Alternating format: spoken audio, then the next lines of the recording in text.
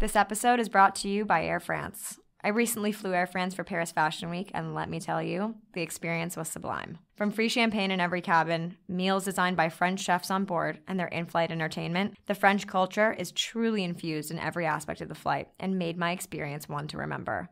The best part? Air France flies to over 200 destinations from the U.S. See you in the sky. Hi everyone, welcome to the Friend of a Friend podcast. I'm your host, Olivia Perez. Today I am so excited to have a dear friend of mine on the pod, Hannah Bronfman. At just 31 years old, Hannah has established herself as a health and wellness guru with over 500,000 followers. She's the founder of HBFIT, a wellness destination dedicated to her discoveries in health, beauty, and fitness.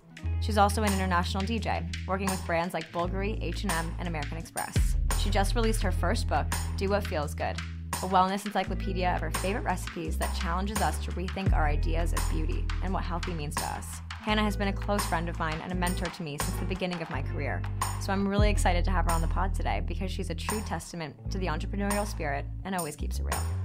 In this episode, Hannah gives us the good, bad, and the ugly of her journey, from coming face-to-face with failure to then creating a global community that's challenging beauty and health standards, to her thoughts on how we can build a more inclusive wellness industry. Plus, we divulge some of the best advice she's ever given me as a young entrepreneur. Here's my friend, Hannah Bronfman. Hi, doll. So excited to have you on today. Thank you. I'm so proud of you that you've got a pod going. This is awesome. Thanks. I'm excited to kind of be able to bring together our friends and excited networks and just really dive deep into what their entire career trajectory has been like and I love kind of debunk a lot of the mysteries behind it and have honest, raw conversations. So important. I feel like it's such an inspiring conversation for so many women who are looking to launch their own careers and don't necessarily know where to start or having challenges. But I want to start at the beginning, specifically your upbringing. Just because being a friend of yours, I've loved getting to meet your eccentric, eclectic family. And I think that has so much to do with who you are today as an entrepreneur. Can you kind of tell us little anecdotes about your childhood that have a really big impact on who you are today? Yeah, sure. So, if you do follow me on social media, you know that I have a very strong, opinionated, eclectic, beautiful Black mother who goes by Sherry Peaches.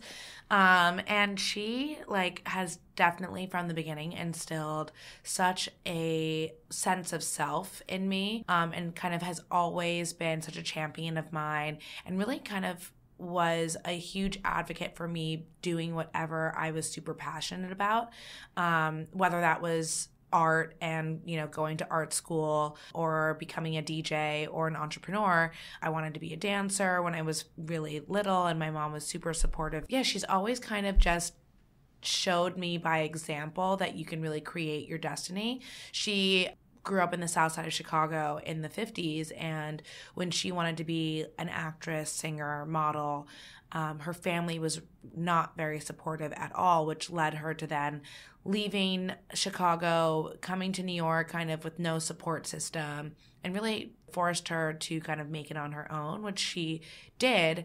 But she was definitely very cognizant of the way her family treated her when she wanted to pursue her goals. And so, the way she brought me up was very much in a supportive environment. And then on the flip side, my dad is a businessman through and through, born and raised New Yorker. And it's funny because he and my mom are such opposites, and they did divorce when I was 2 years old, so I've never really known them together, which is kind of insane because I can't even imagine them together, but they were together for 15 years before they divorced. So, but my dad has kind of always been an amazing stand-up guy. He does things. He's a businessman, but he also has passion within his business, and it's not so cut or dry. He's sensitive, he's stubborn, he's ahead of his years, and he used to be a songwriter, actually. My dad was writing songs for Dionne Warwick at the time, and my mom was in an off-Broadway play with Dion. So my dad came to see the play, and that's where he first laid eyes on my mom. And it's funny because just the other day I was having a book signing uptown, and a bunch of my mom's friends came, and some of the women that were there, they were part of the Cotton Club dancers, and they had gone on a tour in Europe, and they were telling me stories about when my parents first met. My dad was like flying to Florence to like woo my mom while she was on this tour on the Cotton Club. And so these women who, by the way, I've never heard that story before in my life. That's and so I was like, crazy. ladies, I know. I'm like, ladies, I need to take you out for a drink and hear more of these stories. This is amazing. So my dad is definitely like, sensitive, romantic, but he's also a bit cutthroat. And I've seen, him and his brothers and his father kind of created companies and a legacy for our family out of nowhere. My great-grandfather was a bootlegger from Canada and created a whiskey company. And so they've just showed me what hard work and perseverance can look like, and what you can really accomplish when you work hard at your dreams.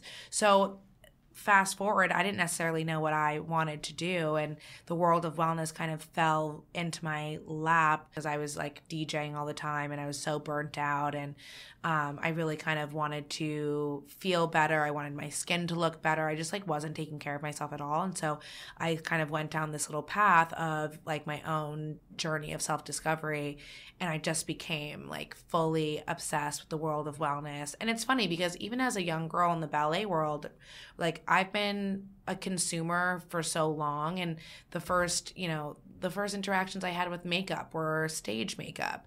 The first things that I was really doing with my hair was like slicking it down, pinning it up, and putting it into a bun on the top of my head. So I was constantly already interacting with the outside physical, how I looked and all that type of stuff in a young way. And now I was really kind of looking to take that to a deeper, more inward journey. It's funny. We talked about this before because I grew up dancing as well. Mm-hmm. And it's interesting how I think dancing as a kid almost prompts you to force yourself into some sort of spotlight and be okay in that and know your worth and know your voice. Right. But it also skews your perception of reality a lot. Totally. Which is why I think it's so interesting you're now in beauty and wellness. The world of ballet taught me so much that I love and I'm like so grateful for. And it also taught me a lot that I've had to unlearn in my adult years. Absolutely. But so after high school, you obviously grew up here, you went to Bard. Mm-hmm, I did. What did you study at Bard? So at Bard, I actually studied fine art. I was the sculpture major. And it was really because I had gone to a school called Poly Prep in New York for my last 2 years, where I even discovered that I was good at sculpture. I was more focusing on ceramics when I was in high school. But then when I went to college, I started focusing on large scale installations like with mixed media. And it's funny because I also am a first generation college grad in my family. So I was super proud and excited to go through school in 4 years and kind of come out the other side. What I wasn't anticipating was graduating in the height of the economic decline and not having any real skill set of which was going to help me in the real world, right? And it wasn't a time to be a starving artist. So it's funny you talk about the idea of skill set. I think about this often where it's like, do you think entrepreneurship is based off of a skill set, or do you think it's something that you're born with and cultivate over your life? I think you're born with it and you cultivate it over your life. I think if there's anything I've learned about being an entrepreneur, it's like the skill set can be learned, and in fact, your team should have all the skills that you don't have. Right. So out of school, obviously, did you start a job, or was that when you were just kind of feeling it out and seeing what you wanted to do? So it was actually the years leading up to school that I had summer jobs, mostly in PR, some in the fashion world and some in the music world. And some were large corporate and some were very small. Like I worked at Michael Kors, I did Ralph Lauren, and then I even went to a really small company called Kiki de Montparnasse. And then on the flip side, in the music world, I worked at Warner and I also worked at Universal. Note to the audience, if you have no idea what you want to do, get a job or an internship in PR at some point in your life, because it teaches you how to communicate with people and really lets you see like every single angle of every industry, the good and the bad. It's seriously so true. I mean, you learn to understand what consumers are looking for. You learn how to understand marketing language. You learn how to deal with talent. You learn how to deal with corporate clients. Like, you deal with all of these different aspects of, consumerism and branding on a whole that can be applied to so many different things, right? Yeah. And so when I left school, I was DJing. I had been DJing at school. I'd been DJing in the city during summers, but then I was going back to school. And then when I left school, I literally was like, all right, I'm just going to, no one corporate. I'm not looking to get another PR job in corporate America. And so I went around literally knocking on door to door of nightclubs, introducing myself to people, and at that time there was no social media, right? So I don't have a profile. No one knows me. Like, I couldn't say like, hey, I've DJed at this place in the city. Like, some of the places that I DJed over the summer were willing to like give me like references, but like, what club owner is like really calling another person to like hear whether or not you like did a good set or something? So that just like wasn't how it was working back then. So I remember my friends Matt and Carlos, who had opened the Jane, I was like begging them to have me DJ a party. And they were like, all right, well, I'll see. Let me look at the schedule.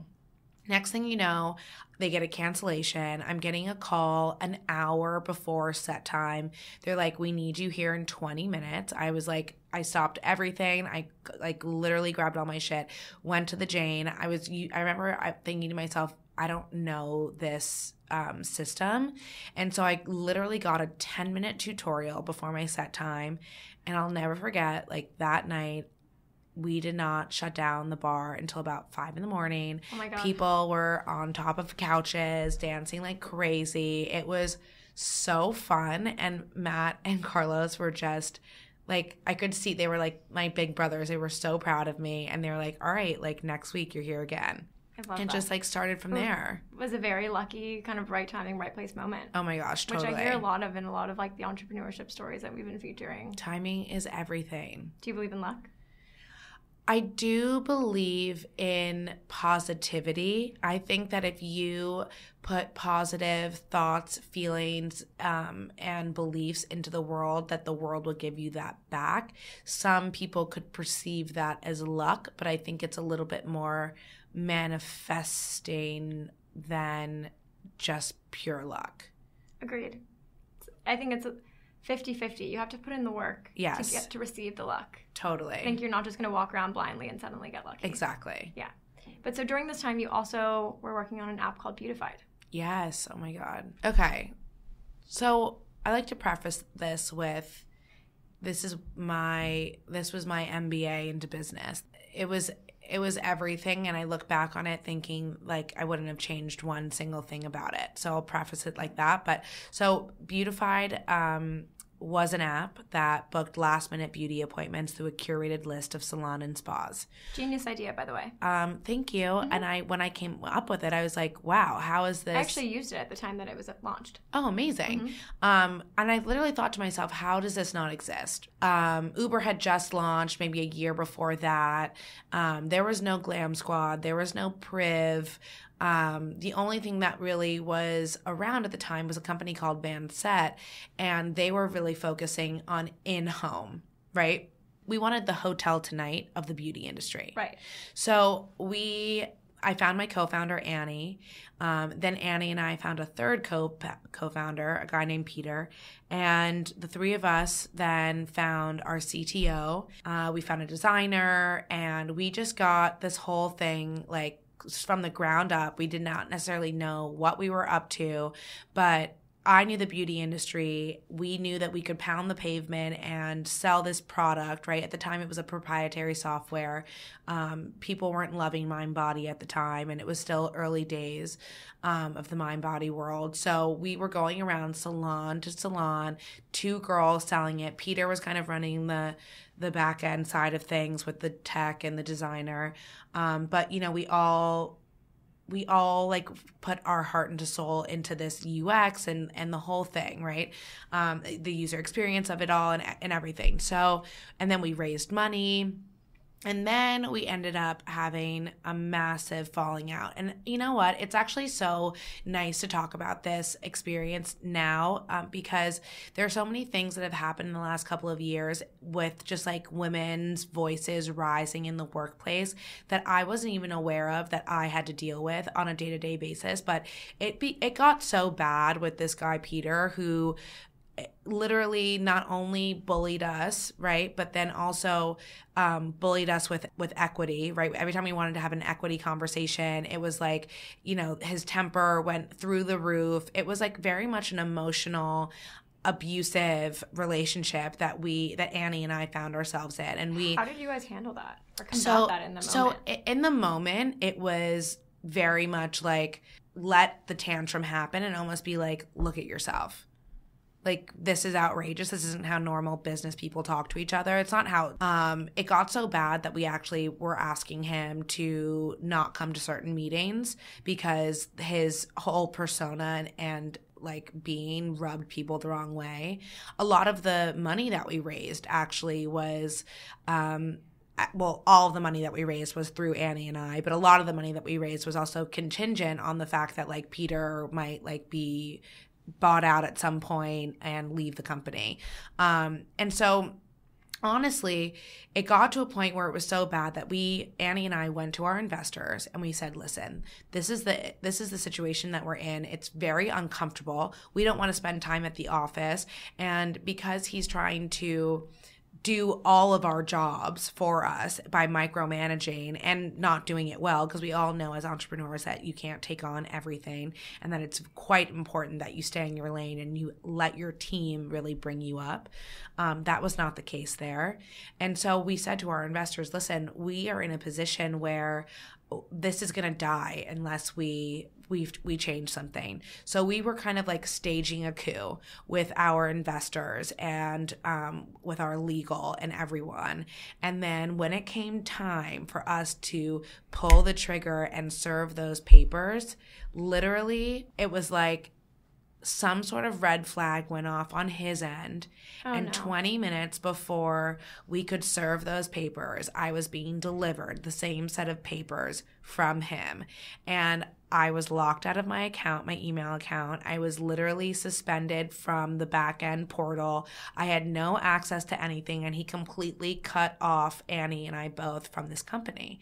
And I was devastated. I'm like, here I am thinking I had all of my ducks in a row, and then I'm fully blindsided.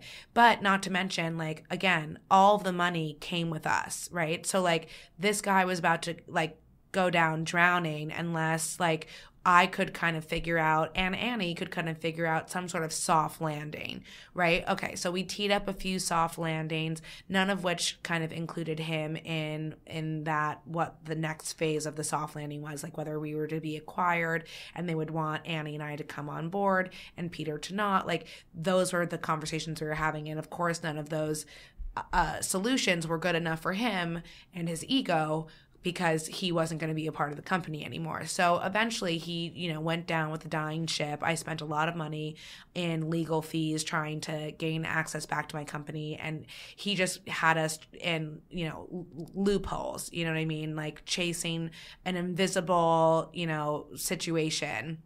And so I finally had to walk away from it. And it took about a year for me to emotionally get over this, what felt like, I don't want to say breakup. It felt like someone stole my child.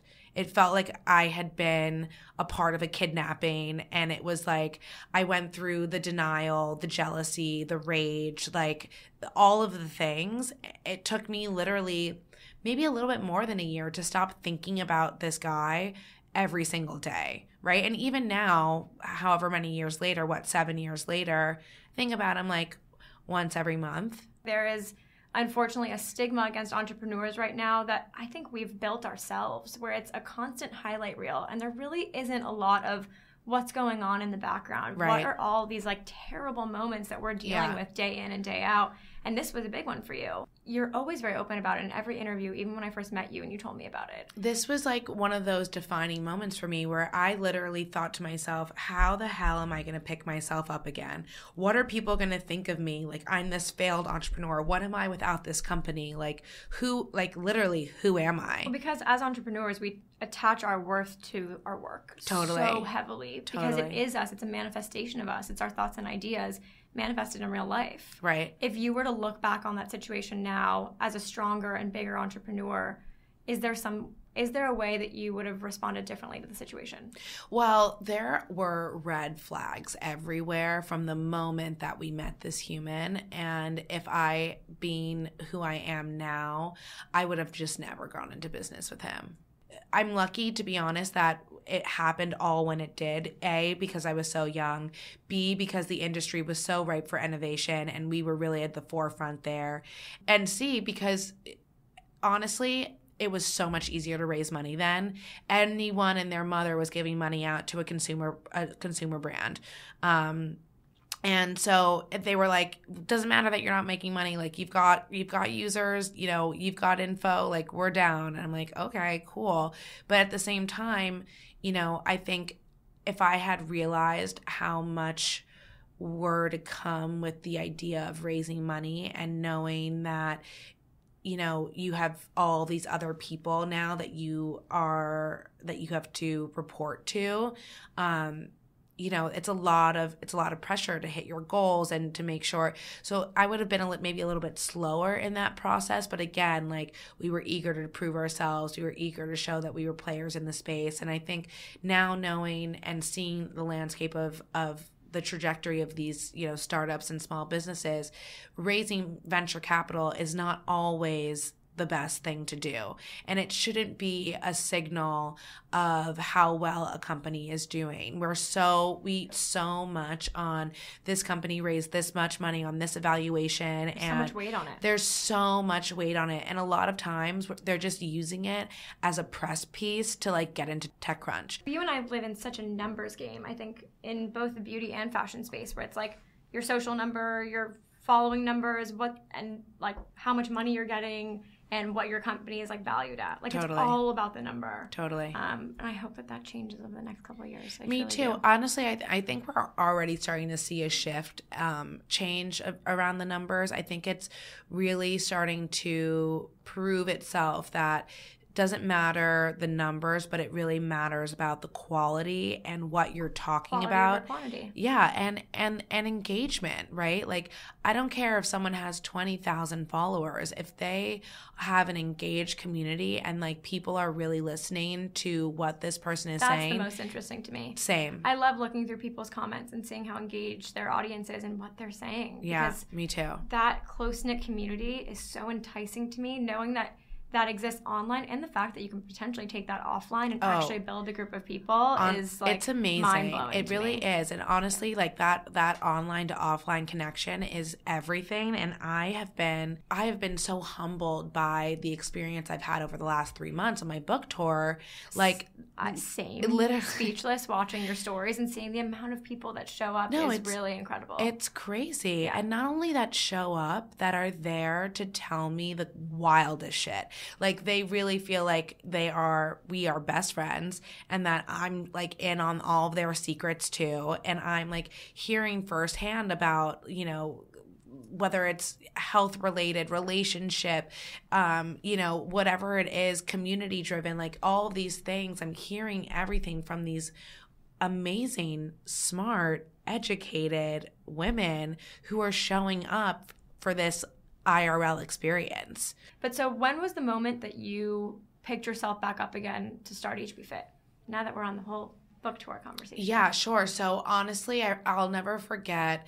So at the same time that Beautified was like basically like dying a slow death, this thing called Instagram was like starting to like pop off a little bit. Never heard of it. Yeah, never heard of it.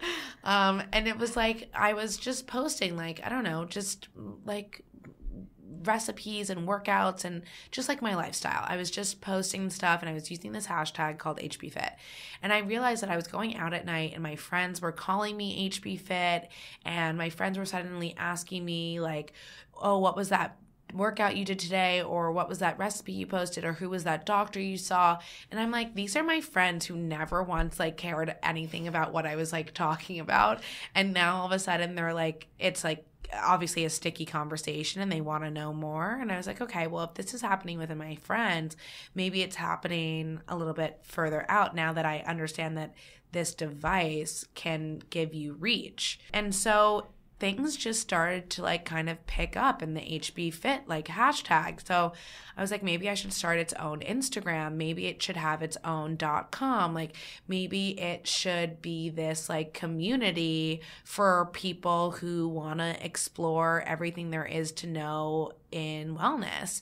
I was very aware also of like HBFIT being my initials with fitness, but I was also very aware that it was health, beauty, and fitness. I was always kind of aware of this double kind of branding situation, like using myself to kind of make it a little bit like pop off in the beginning and then kind of rebrand so it could like live beyond me. Right. That was kind of the goal, and that's what I was able to do. I like that mentality a lot because I think the idea of there's a stigma against rebrands, I feel like. Yes. And I started my website when I was 20. I had no idea what I wanted to do with my life. Yeah. I did it as like a fun thing in college. Yeah. And like halfway through, I was like, well, this isn't me anymore. This doesn't feel like me. I've grown. I've evolved. I want my company to evolve with me. Mm-hmm. And now I'm kind of in the process of, I'm literally mid-rebrand where we're like amping the site back up and our Instagram back up to help facilitate these conversations that we're recording. Totally. And it's interesting. I'm happy to hear you talk about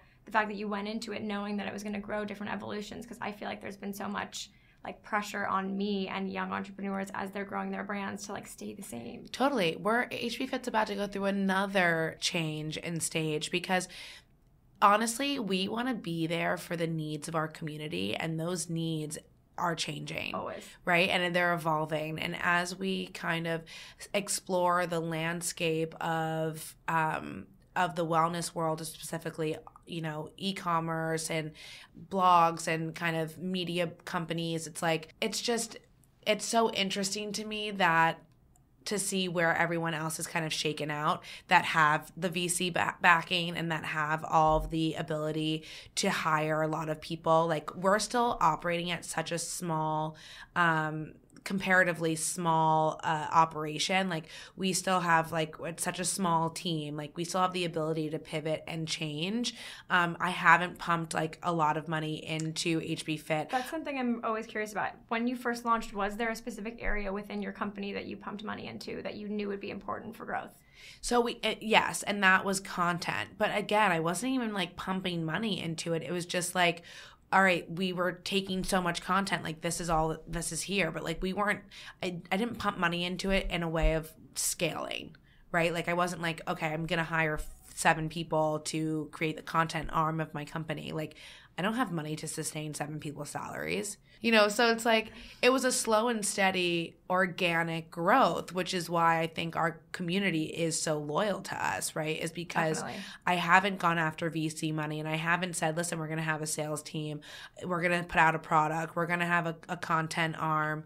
We're going to start running ads on the site. You know, a lot of that also, like, I look at companies that kind of were starting around the same time as me, like a Man Repeller, and they've just skyrocketed, right? And it's amazing what she was able to do, but also she had like large numbers and large traffic and was really able to sustain that on the advertising side. And we were still small, and I wasn't, you know, I'm not necessarily putting dollars behind promotion and running ads on the site yet, because, you know, for whatever reason, I wanted to stay as authentic and as tight as possible. And I like that, by the way. I like that I have the ability. You have a very dedicated community. Very dedicated. And I like that we are so small and nimble, and that we can pivot and change as long as we are communicating with our community about that and how we're going to do that to better service them. I think as long as you're transparent in that, like, that's totally fine. And you know what? I've seen so many other media brands and stuff blow up in the wellness world. A lot of them have backlash. A lot of them, like, the content isn't good. And it's just because they've scaled so quickly, and, like, you know, they're not putting as much thought and effort into the content and into their community. I was on Instagram the other day, and I saw that you were on a panel, and you were talking about the best piece of advice a mentor gave to you. Mm-hmm. And I love what you had to say. You said, don't romanticize your business. Can you unpack that a little bit for us? Yeah, so those words of wisdom literally came to me through my father when I was, like, being sued by this ex-partner, and I was so upset. I said, you know, Dad, I've worked so hard on this, and, like, it's just gone. I have no access to my back end. By the way, I was the front person in that business, right? It was my picture and my name next to the article about the company. So this was my reputation on the line. You know what I mean? It was deeply personal as well. Yeah. And my dad just said, you know, you cannot fall in love with your business. You have to be able to be strong. You are a person with or without that company. And I'll never forget, this is going off topic, but I'll never forget, like, the true moment where I realized that not only did I need to start HBFIT, but I needed to do something for myself, was when, you know, I spent a lot of time thinking of horrible things to do to this person, right, who fucked me over. And one of the many ideas that Hannah. I know, it was really dark. It was a dark time. And one of the many things that I thought of, I had said out loud to my boyfriend at the time, who is now my husband. And he said, shout out to Brendan, who always knows the right thing to say to me. It's crazy. It is crazy. He knows the right thing to say, always, anytime, always. I know. It is wild. Something random's going on in my life. B is, like, one of the first people I call, and I'm like, what do I do in this situation? I know, and he always has the best thing to say. It's so, like, he's very wise. Anyway, so I was, like, telling him some, like, plotting thing that I was, like, up to, and he was like, this is crazy. You can't spend all this energy putting into, like, a negative thought process in your body. He's like, you need to forget about this guy. I'm like, but how the hell can I forget about this guy when I just want to, like, I literally want to kill him? Like, what do I do? And he was like, the best revenge you're ever going to get on this guy is for you to be so successful that he sees your face everywhere. I was like, oh my God. The best revenge is success. You are so right. And I was like, you know what? I have been focusing so much negative energy on this over here, when all of a sudden this over here, I'm pointing my cell phone right now because the community and the buzz and the noise that was going on my Instagram with HBFIT, it's like it had been knocking me in the face saying, hey, pay attention to me, put your positive energy into growing this, see what happens there. And it, like, literally did. It, like, sparked this whole new resurgence of what I kind of knew in my heart I wanted to do, which was, like, you know, be a leader in this community and really showcase, you know, my lifestyle and kind of debunk health issues and, like, health trends and whatnot, and kind of just be, like, a voice for the millennial girl who, like, wants to not necessarily buy into everything that is being marketed to her, asking deeper questions and etc. And so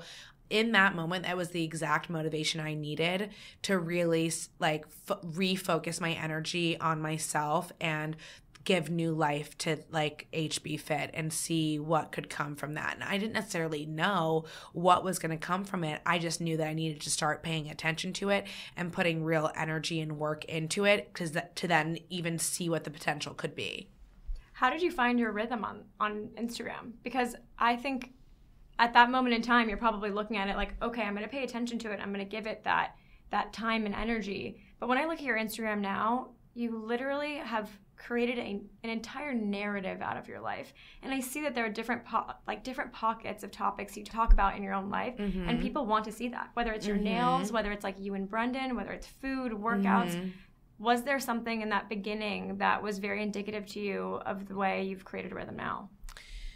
All that really sticks out to me is that I was showcasing the nails. I was doing the recipes. I was in the gym. I was actually, I want to say when I was working out then, I was way more about being in the gym and showing people what I was doing in the gym as opposed to like going to boutique fitness classes and whatever. And so, I don't know, I just was like showing all these different aspects. I was showing the DJ stuff, you know, I was like doing all of these things. I literally was just using it to showcase my lifestyle. And you know me, like all these things, I really do hit all of these pockets because these are all the things that I care about. You have one of the most authentic voices on Instagram, in my opinion. Whoa. Really? It's like, thank you. You don't think so? No, I mean, just, I don't know. I just think you're very true to yourself. I mean, I would like to think so. Yeah, I think that, like, to me, you express what's on your mind. You're not afraid. You're also not afraid to be sad. You're not afraid to be very happy. Mm-hmm. You're not afraid to just kind of be in the middle. Mm-hmm. That's why I think it's like that authenticity of emotions inward and outwards toward the world, which, like, you don't really see as much as, like, as we should. That's true. I agree.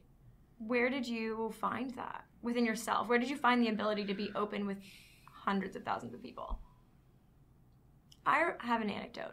Okay, give me your anecdote. One of my favorite moments of our friendship, you and I feel like there was a very, like, noticeable shift in my demeanor as, like, a person, as an entrepreneur from when you met me to now. I'd like to think so. I'd like to think I've grown up a little bit. But, like, right before that, I think I was a little on the shyer side. And I remember you and I were in Miami.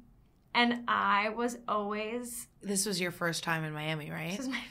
Hannah took me to my first time in Miami. We had great fun. Our bathroom flooded. Oh my God, I forgot. Not in a bad way. We just got into our room and our bathroom was literally covered in water. Oh my God. I remember I'd taken a photo on the beach and I was still very shy about who I was and what I was sharing. And I swear, I think I sat on the beach for like 3 hours debating if I wanted to post it or not. And you almost snapped at me because I think you were like, oh my God, you are better than this. And you were like, girl, we need to talk about the fact that not every moment you put up is going to be perfect. Like, wow, this is just you one day on the beach enjoying your life, put up the photo.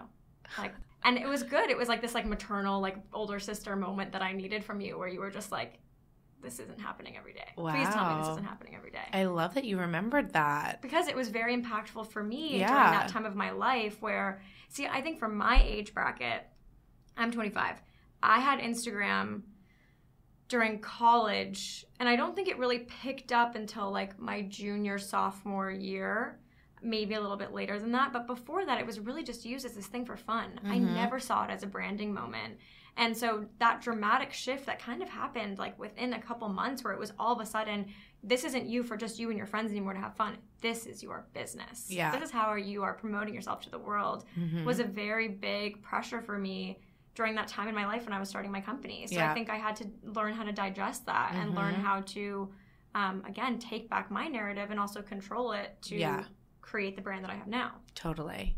I love that. Speaking of taking control of the narrative, I love to tell people, like, listen, like, you can really create anything you want to be, what business you want to be in. Like, if there's one person who's also showed me this like time and time again, it's Brendan. Like, he, you know, whether it's home improvement or watches or cars, like, he posts, like, you know, whether it's an inspo photo or whatever, which then just starts to change the narrative. Like, oh, this guy's into something like this. Like, that's cool. There's a whole world of business around just cars that we have never even explored. I've also loved, again, going back in the captions and seeing a whole new audience of people commenting and talking in his comments. Oh my God. When he posts different photos like that. It's very cool. It's amazing. And you really can create what you want to create. It's so funny. I was watching Ariel Charnas's story the other day. I'm just like obsessed with her children. They're the cutest things ever. She also has a great line out at Nordstrom's right now. Oh,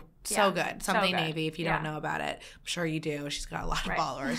But it was so funny because she was on her story and she was like, you know, she's constantly talking about her hair, and she was on her story saying, you know what, I think I want to do a hairline.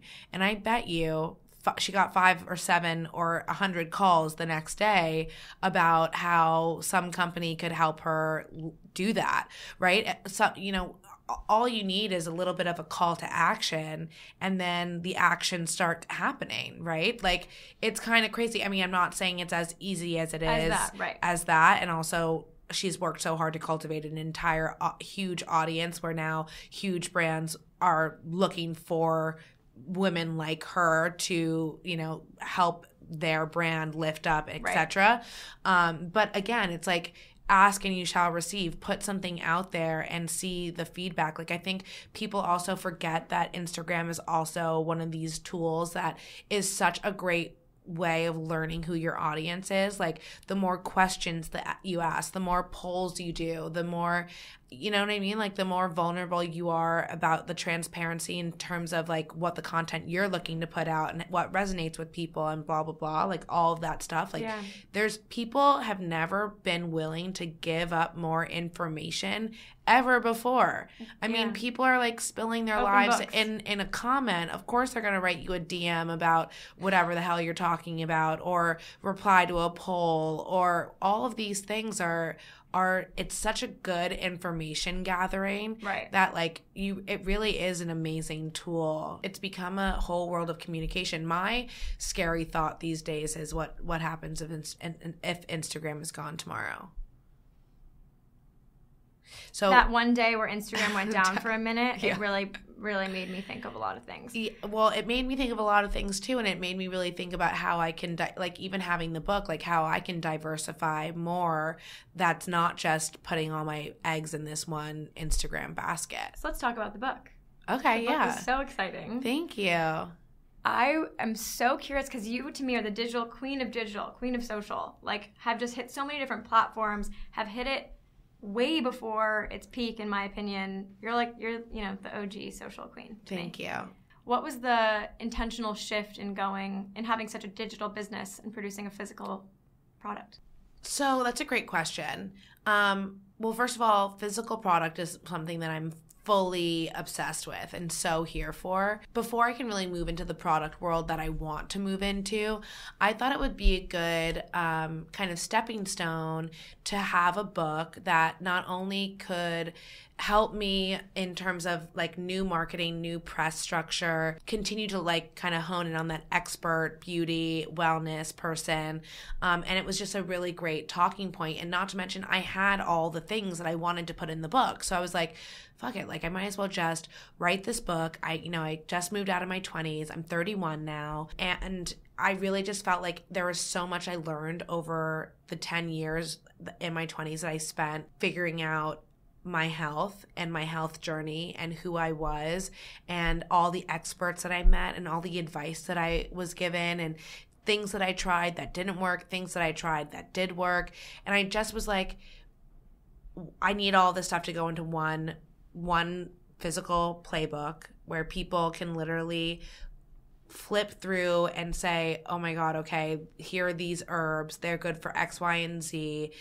I can make it into this tonic. This will help me sleep better, while still giving people also a little bit more context as to why wellness, right? Why wellness for me. And it stems from a much deeper place of there's all this stuff with my grandmother and growing up with body image issues in the ballet world. And like, well, it wasn't like, oh, I'm just excited about like working out. It's like wellness changed my life and the way I think about myself and the positive conversations I have with myself. My mind, body, and spirit connection is one that I put a priority in my day. I prioritize that. And I think that because of that, I've been able to be successful in my career because of all these practices that I do to make sure that I'm 100, right? So just a download of all of the things I've learned, I wanted to amass in one place that also was different from HBFIT, right? HBFIT's so much about debunking the trends and knowing what's going on and being the first people to talk about X, Y, and Z, and just like being your kind of like your best friend who like is a know-it-all in the wellness world. Whereas this book is really information that I rely on daily to get through my life. These are like my life hacks, along with so much knowledge that I have amassed from my personal mentors in the wellness world. And it's just like there's so much learning that I have done over the last 10 years that I wanted to share with everyone, especially now where we're in a wellness world full of clutter and full of so much misinformation, and just a lot of people just don't know where to start. And it really does start with looking inwards and like figuring out what's going on with you, because what's happening, like wellness is not one size fits all. Like what's happening with you is not necessarily happening with someone else. So what someone else is doing isn't necessarily going to work for you, right? So it's like, how do we start to strip down all of the stuff that's being marketed towards us and really look inwards and say, okay, I'm going to start here, and hopefully this will give me some clarity, some answers, and then I can move into that direction or whatever, you know? As an African-American woman in the space, how do you hope that the industry is just going to progress further, and where do you think that there are still pockets that we're missing light? Oh my God, this is such a big topic for me. I've been in so many situations recently where I have either been the only person of color included, or, like been at these wellness summits where they just so miss the mark. It's embarrassing, to be honest. I am so over this. It's crazy. Like, women of color who are in the wellness industry are like, they're here, they're allowed, they're around. Like, they're just being ignored by these big brands who are doing all of the things that are getting the media's attention, right? So it's constantly like these women of color or people of color are just like not being elevated because these big brands are not paying attention, because they don't think that, I don't know what they think. Like, do they not think that people of color will sell wellness? Like, I'm confused by that notion, because wellness is for everyone and everyone deserves to feel good. And I think actually, if you look at back, like systemically, like people of color have had so much more to deal with, that they need the self-care more than anyone, right? And they've constantly been putting their own self-care on the back burner because they have everyone else to take care of. And I will say that that's like an inherent thing that women have to deal with always, but especially women of color. And it's annoying and frustrating that these brands are ignoring their voices. And so for me, something that I try to do on my own platform and on HBFIT is really highlight those women. On our YouTube, we do all of these like, we call them like a couch session, where we basically are interviewing all these like amazing women of color and women in general, entrepreneurs in the wellness space, to put their stories on, because I don't see other media brands doing that. And so, I think what's amazing about Instagram is that I'm able to find those communities because I search for them. I really do go out of my way, and I look to see, okay, there's, whether I'm stalking like Latham Thomas's Instagram and I'm seeing all the people that she follows and what she's commenting on, and like that opens my eyes into people that I wasn't necessarily aware of before. And that's kind of how I am able to kind of see what's going on in that community. But that's also like, I'm seeking that out, and I'm able to seek it out because of this. But the brands are not curating that for us. In fact, they're ignoring us. And it's funny, even like going through the process of the book, like it's very interesting to see what brands want to get behind me, what brands don't, what media outlets want to cover me, which ones don't. And I'm not going to lie, like, not because but I think I've got a pretty unique voice in the wellness world, being a millennial woman of color, who's not selling you a way of fucking like living, right? I'm telling you to live your best life by looking inward, not trying to sell you a diet, a product, or a fad. And so it's very interesting to see like who's been responsive to that and who is not. And I think it is a little bit, I'm pulling the race card. I think it does have a little bit to do with my race, and it's very interesting. And it's also been so crazy to see how, when you talk about this in your public forum of Instagram, how some of these brands just get butthurt over it. They're like, they get so defensive, It's like, just own it. Like, instead of like calling me and trying to get me to retract my statement? Why don't you call me and ask me to like lead your diversity board? Right? Like, just wake up. Like, it's like, I don't know. I've said this so many times again, like, wellness to me is not about wearing Lululemons and shopping at Whole Foods and going to Taryn Toomey's The Class. Like, wellness is about the in-between moments that everyone can accomplish and do for themselves, and change that, the way that we are speaking to each other, change the way that we're speaking to ourselves, taking those moments and time for ourselves, and then building off of that. And it's just crazy. With having such a focus on doing things that make you feel good, what's making you feel good right now? What is making me feel good right now? Honestly, everything in my life is in flux right now. Like, whether it's like my apartment. Yeah, you and B are constantly traveling. We're constantly out traveling. We don't have a proper home in New York. I'm on the road with the book tour. So honestly, it's those moments where I just even like get to have a one-on-one dinner with Brendan. Those are the moments that I like really am cherishing and like make me feel grounded and like I know what I'm up to, because you can get lost in all the travel, all the things. And, you know, it also is those moments where I'm meeting the community face to face that I'm like, all right, I'm like, this is like giving me peace and inspiring to me. And like, yeah, travel is such a big part of your brand. It really is. It's crazy. But it's like, you know, even just getting to bed early and drinking hot water with lemon in the morning and just like making sure that I'm like checking in with myself, having a few moments. Like last night in the bath, I was taking a bath last night, and I literally just like closed my eyes for like 3 minutes and just like literally put some intentions in the world and in my thought sphere, and just kind of like said to myself, this is what I'm looking to bring into my life, and this is what I'm also looking to get out.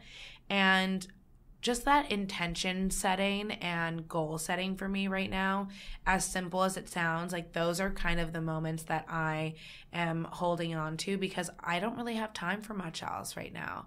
Like, I'm not getting to the gym every day, you know, and it's like I've kind of like let that go because there's just so much other stuff going on right now. And I know one day I'll get back to being able to like get on top of my shit, but like right now there's just so much other stuff going on. So how can I, instead of making myself feel guilty, how can I set myself up for success, and just, you know, ride this wave?